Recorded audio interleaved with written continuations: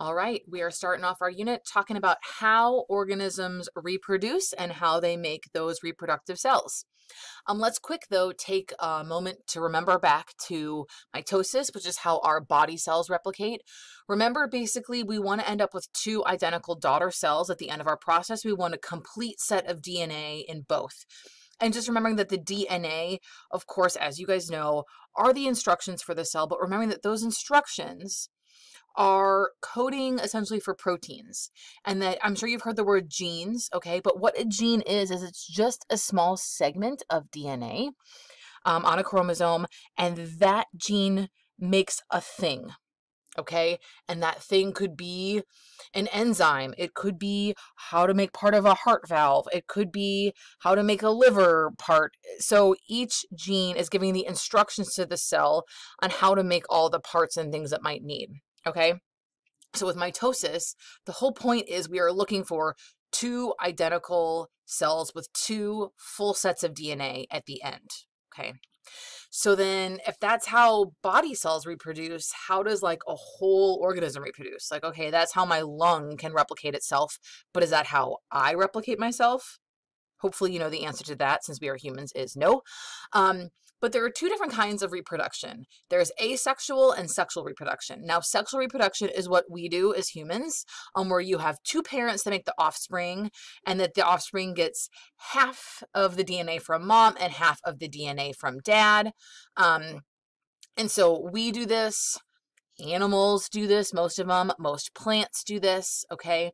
But there is actually another type of reproduction. It's called asexual reproduction, and that is when there's just one individual and you are the parent. So basically, you make a little clone of yourself. So that child has the exact same DNA that you do because they get all of their DNA from you. And so that is actually done through mitosis. You just and a little bit of it bloop, plops off, and that is your baby, your identical clone baby. And so really simple things do this, like prokaryotes, unicellular, eukaryotes. Actually, redwood trees do this, which is kind of cool. They do this out of the tips of their roots. They make a little clone baby that grows out of their root tips, which is pretty cool.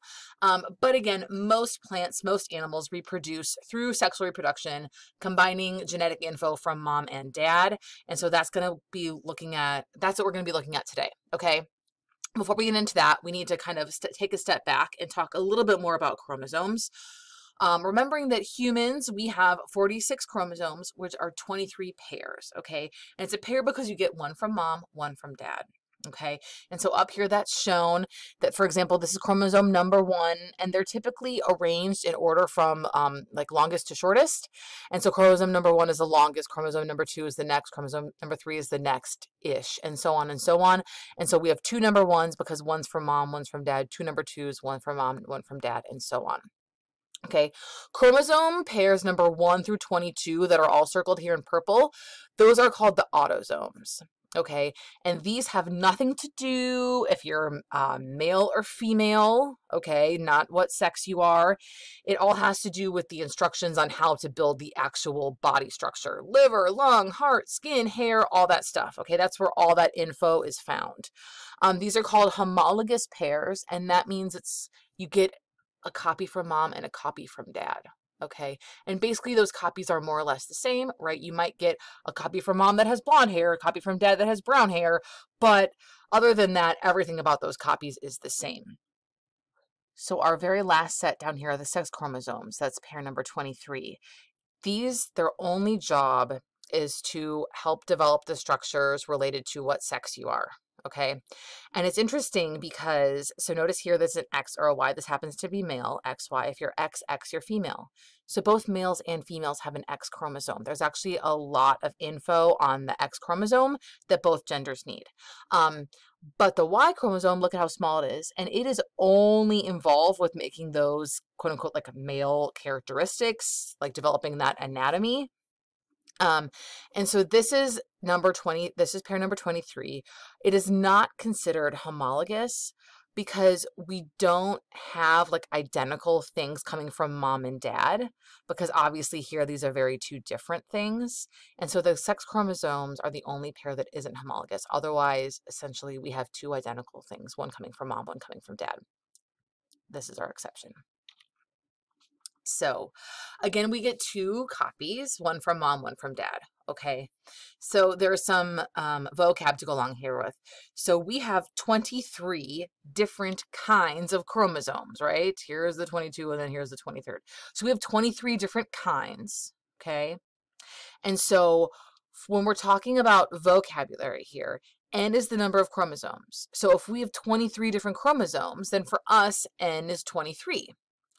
But if you notice, if we were to count up 1, 2, 3, 4, 5, 6, we actually have 46. So 2N is 46, if that makes sense, okay? So if you have 23 different kinds of chromosomes, but you have 2 of each copy, 2 times 23 is 46. Okay, so that's for humans. Here in this cell, what would be N and 2N? Well, I noticed 3 different kinds of chromosomes, so my N would be 3. But since I have each one has a copy, 2N would be 6. If you don't have, so this is called diploid. When you have 2 copies of each chromosome, that's diploid. That's what our human body cells have. 1 copy from mom, 1 copy from dad. But sometimes we don't have 2 copies. We'll talk about when and why this happens in a second. But if you only have 1 copy of each chromosome, that's called haploid. You kind of think of haploid half, okay? And so this, our N here, would be 3 because we have 3 different kinds of chromosomes.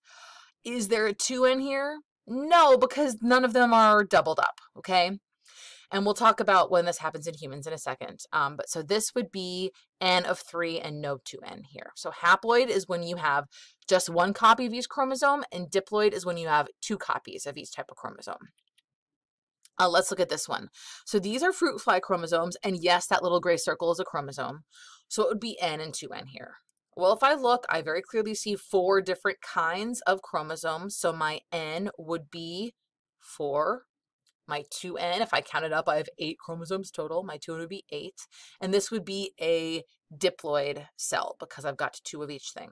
Okay, so that's haploid and diploid and N and 2N. All right, so let's get down to it. So how do we, if we're trying to reproduce, how do we make a baby? Well, we're going to take a haploid male cell, which happens to be a sperm, and a haploid female cell, which is an egg, and they fuse and they come together and they fertilize, and that makes 1 diploid cell with 46 chromosomes, and that's called a zygote. Okay. Why do those gametes, why do those sperm and egg have to be haploid? Well, let's think about it. If the sperm had 46 and the egg had 46, then how many chromosomes would the zygote have? 46 plus 46 is 92. Ugh. Okay. And then what if that zygote, then once it got older, of course, and then it were to mate with something with 92 chromosomes, then their baby would have 184 chromosomes. So each generation, like, the amount of chromosomes would double and double and double, and it would just keep going on and on and on. And this is problematic because, as it turns out, when organisms get a different number of chromosomes, funky things happen. So maybe you've heard of Down syndrome, okay? And Down syndrome comes from having 1 extra copy of this 21st chromosome. It's also called trisomy 21. So instead of having 46 chromosomes, you have 47, okay? That's Down syndrome. If you have more than that, lots more extra copies, the baby doesn't even make it to be born, or you have a miscarriage even before you even know you're pregnant, okay? So if you have funky numbers of chromosomes, it really affects development. So if these original cells weren't haploid, we would have really, really big issues, and we wouldn't have babies growing properly. Okay, so we have to have the original cells each be 23 so that once they come together, they add up to 46, if that makes sense. Okay. And so obviously this is going to be a separate process then, because most of our human cells are 46 chromosomes. So we're going to need to do something different to make these haploid cells. And so these cells are made by very specific organs and part of your body called germ cells. Okay. And for females, the germ cells are produced in the ovaries. Okay. That's where your eggs get made, in the ovaries. And for male, sperm get produced in your testes. Okay. And so this kind of very special process only happens in these parts of your body, and the rest of your body does mitosis, okay? But germ cells are going to need to make these haploid gametes through a process called meiosis, okay? Very, very similar names here. And so basically the difference here is that meiosis is going to make haploid cells, where mitosis made diploid cells, okay? So at the beginning, we're going to start with a 2N diploid cell, and at the end, we're going to end up with an N haploid cell. We're going to have half the genetic info that we started with in meiosis, okay? And so before meiosis happens, kind of similar to before mitosis happens, we're going to get chromosomes replicating in interphase, right? These cells are going to grow and prepare for division, and then they're going to enter meiosis. And here are the stages of meiosis, and this should obviously very clearly remind you of mitosis, right? So the order, the names are the same, except for notice it goes through kind of like 2 rounds of division instead of 1, and that should make sense because we want to end up with half the genetic info that we did, so we're going to have to divide like an extra time. Okay, so we're just going to go through the overview here. So in prophase 1, similarly, the chromosomes are going to condense and become visible. And we're going to have our nuclear membrane dissolving. We're going to have spindle fibers forming. One thing that's a little bit different here is that, you know, before we always had copy from mom and copy from dad. Okay, so like let's say this is mom's chromosome number 1 and dad's chromosome number 1, and here they've already duplicated. They're going to come together to form a tetrad. And they're going to kind of move around together, okay? And so then in metaphase 1, those tetrads are going to line up in the middle of the cell. Again, very, very similar here. So here's like the tetrad of chromosome 1, and let's say here's the tetrad of chromosome 2. Okay, and so notice here, everything's still diploid. Okay, if we start out with 2 chromosomes, let's say, we still have got that. It's 2N. Everything's duplicated. We can see them actually duplicated. And then in anaphase here, our tetrads are pulled apart. So our homologous chromosomes, our chromosomes from mom and chromosomes from dad, are pulled apart. And this is going to be essential because we don't want a chromosome from mom and a chromosome from dad in each one of our daughter cells. That's how we get half. Okay, so chromosome number 1 from mom goes up, chromosome number 1 from dad goes down. Okay, so and then here we go. Once we're in telophase and cytokinesis, now all of a sudden we're haploid. Why? Because notice here's chromosome number 1. I don't have a copy from mom and from dad. I just have a copy from mom here. Same thing with chromosome number 2. I don't have a copy from mom and copy from dad. I only have a copy from dad here. So that's why all of a sudden we jump from being diploid to haploid, and we jump from being 2N down to N. They stay duplicated though, because we can literally see they're still duplicated. All right. Then your cell's going to go into a little bit of a rest called interkinesis, and then it's going to launch right into meiosis 2. And meiosis 2, throughout this whole process, we're going to separate these duplicated sister chromatids. Okay, so in prophase 2, again, they're going to recondense. We're going to have spindle fibers form, all that good stuff. In metaphase 2, they're going to line up across the middle. We're going to have them, all the spindle fibers fully formed and attached. And then at anaphase 2, bloop, this is where our sister chromatids get finally pulled apart. Okay, and now, of course, our chromosomes are going to change from duplicated to unduplicated, because here, notice the duplicated sister chromatids were attached, and here they're pulled apart. And then here we go, in telophase, we end up with haploid cells, okay? And they are N, because we don't have a copy from mom and a copy from dad. We just have mom or dad, and they are not duplicated. And at the end, notice we have 4 kind of quote-unquote daughter cells. We have 4 cells that are formed, okay? And so in males here, here's a little example, we end up with 4 sperm that are made. In females, as it turns out, this whole process still happens, but the egg has to have a lot of other nutrients and stuff to sustain the zygote in the first beginning of development.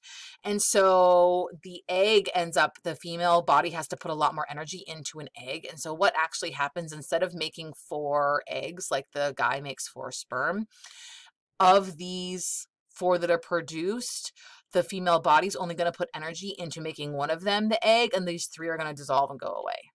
Okay, so females make way fewer eggs than males do. The males make sperm. Obviously, males make no eggs, but if that makes sense. So for every 1 process of meiosis, the female will make 1 egg, and for every process of meiosis, the male will make 4 sperm.